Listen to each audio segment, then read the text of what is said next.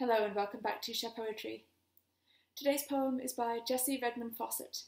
It's called Vie C'est La Vie, which is a very philosophical name for a poem that's all about the complications of love.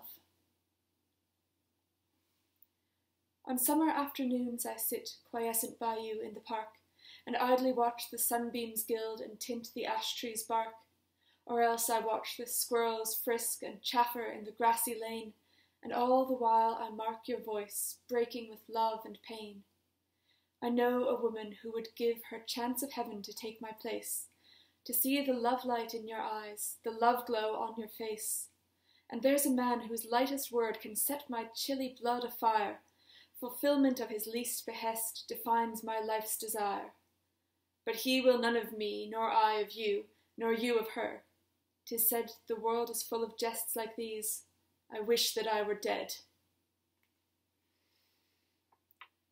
So a rather pained look at love today. Thank you so much for joining me today, and please do come again for the next one.